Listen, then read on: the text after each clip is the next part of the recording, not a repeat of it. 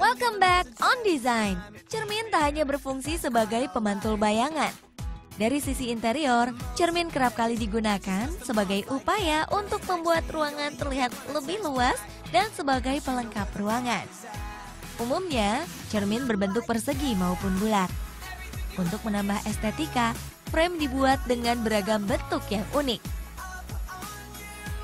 Nah, Dsign punya referensi cermin yang cukup unik untuk mempercantik ruanganmu. Apa saja? Here we go!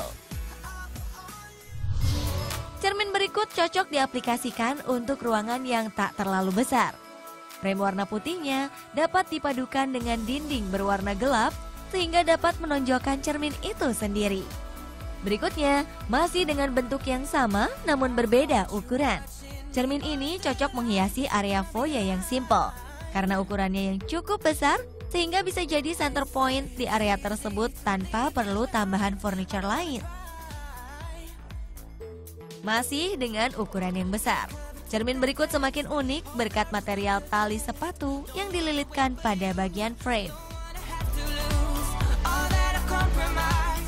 Tak hanya materialnya, bentuknya yang menyerupai sebuah bunga mampu menambah estetika pada ruanganmu. Sementara cermin berikut terbuat dari material berbahan kuningan dengan bentuk frame yang melingkar-lingkar sehingga menambah daya tarik. Cocok untuk menghiasi area living room. Next, masih berbentuk bulat. Kali ini terdiri dari rangkaian lingkaran berukuran besar dan kecil yang memberikan keunikan tersendiri pada cermin ini. Last but not least, bentuk cermin-cermin berikut justru banyak bermain pada aksen cermin itu sendiri ketimbang pada bagian frame-nya.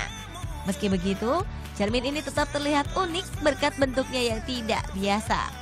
Menarik bukan? Dengan bentuk cermin yang unik dan beragam, maka akan memberikan nilai tambah tersendiri bagi ruanganmu agar tak terlihat monoton. Semoga menginspirasi.